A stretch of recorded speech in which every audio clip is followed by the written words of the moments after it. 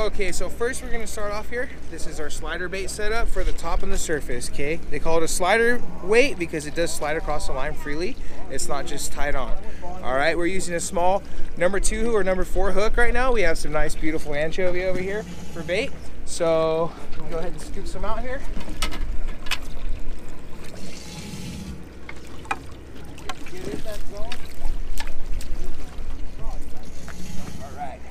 So we're going to come up to the bait tank and we're going to go ahead and take a look at all our bait here, and we're going to try to choose the best bait that we can. Okay, the more lively and less dead bait that we have is the best chance we have of getting bit. So I'm looking at our baits here and I'm making sure they're not floating like this guy, or they don't have too many red spots on them. So there is one good bait in here that I like. Okay, so I'm going to single him out and take my time to catch him. All right, we're going to grasp him gently. Don't want to grab the bait too tight. Okay, these bait are very fragile and they will die if you squeeze them real hard. Okay, so what we're looking for right here in front of the eye, there's a silver dot right in front of his eye. All right, we're gonna try to pin our hook right there, side to side through the nose, as so.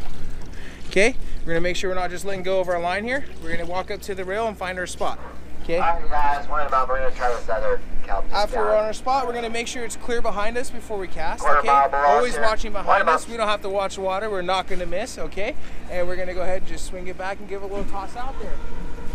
As soon as your bait hits the water, we're gonna want to pinch the line with our thumb and our forefinger right here. Okay. So what we're doing is putting a little tension on the line. We want to be able to fill our bait.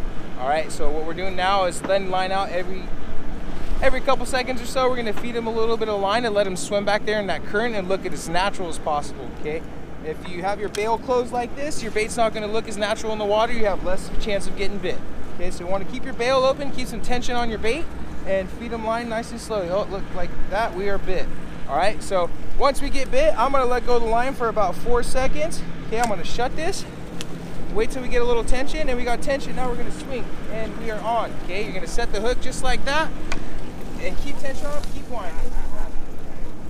Here he comes, here he comes.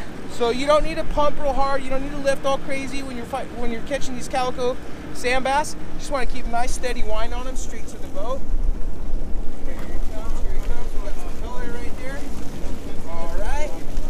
Now we're going to leave some line out right there, lift them up just like that. Bam, here we are. Kelp bass for you.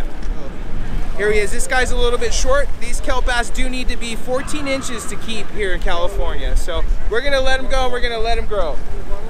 We'll see you later, buddy.